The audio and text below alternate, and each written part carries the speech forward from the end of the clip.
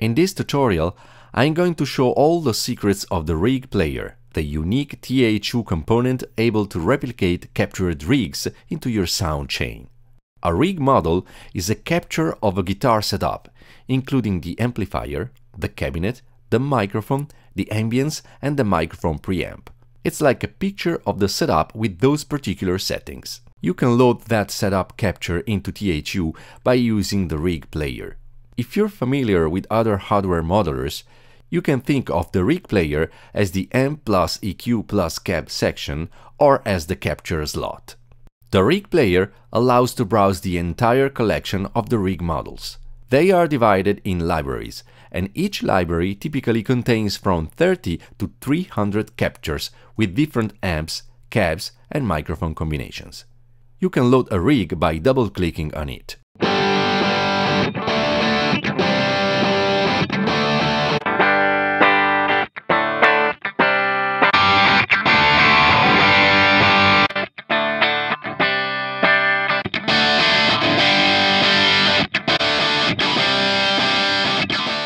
Like any other THU model, in order to use the rig player, you need to drag it into the THU sound chain.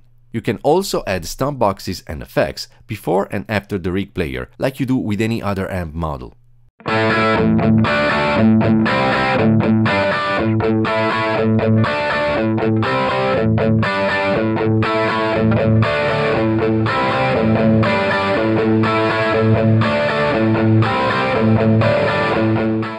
The rig player is mainly divided in two sections. On the right, you have the cabinet section, and on the left, you have amp section.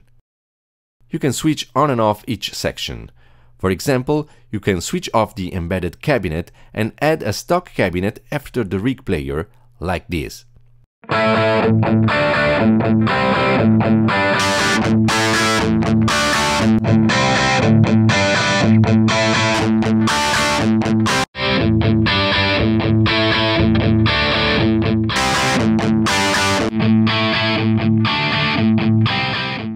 Or you can mix two rig models and load the amplifier of one rig and the cabinet of a different one, like this.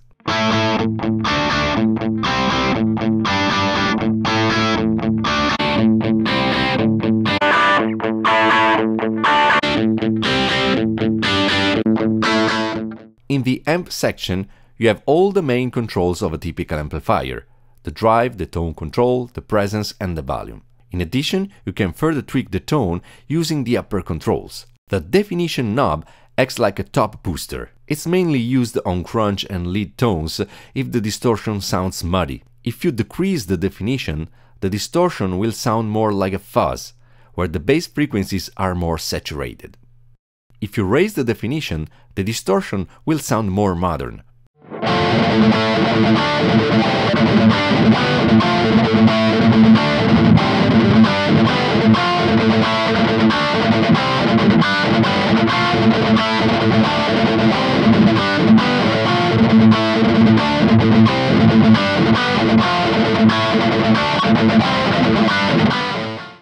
The power sag knob allows to change the amount of the amp power sagging effect. When a power amp is heavily saturated, the power supply cannot provide enough power to the output, and the tone becomes even more saturated and compressed. This is typical of the low power and vintage amps.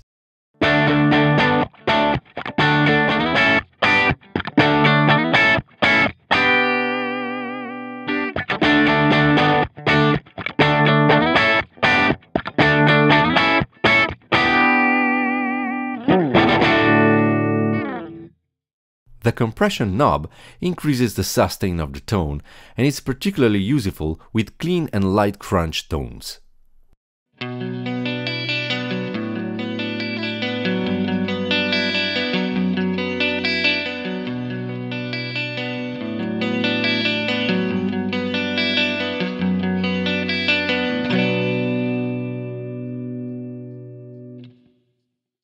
The clarity knob controls how the mid frequencies are saturated. When the knob is at minimum position, the mid frequencies are more overdriven and the distortion has more presence, like the 80s and early 90s high gain tones.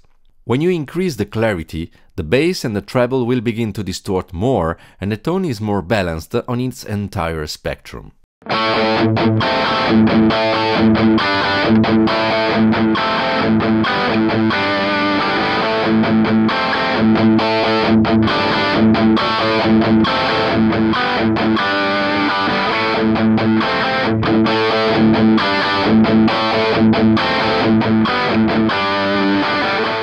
The tube shape and tube bias controls have a subtle effect on the harmonics on particularly pushed clean tones, so you won't clearly hear them on super clean or distorted sounds.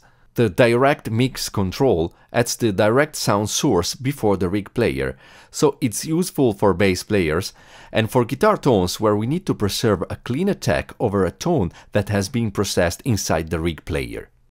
Currently, there are more than 15,000 different rig captures, divided into more than 100 libraries created by selected sound designers like Chop Tones, Michael Nielsen, The Amp Factory and Live Ready Sounds.